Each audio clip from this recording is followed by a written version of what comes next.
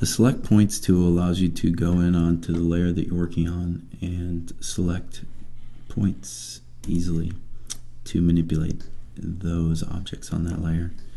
So right now I've just selected one point there. I could shift select and select a variety of other points.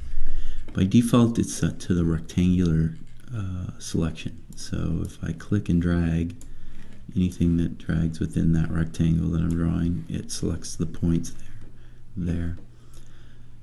You can also select by clicking within a filled shape, and it selects all the points of that shape, or if I click on a line, it'll select all the points on that line. Up here in the toolbar there's Lasso Mode, which will allow you to, instead of use the rectangular, kind of draw the area of selection that you want, and it'll select the points within that drawn area.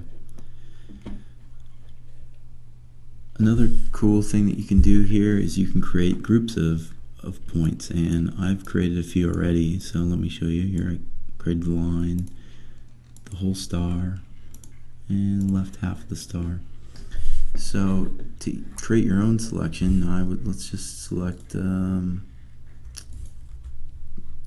Command All and select all of them, and I'm just going to call all points on layer, hit create, click into negative space to deselect, and let's go and select all points on layer, and now it's selected all the points that I had selected there.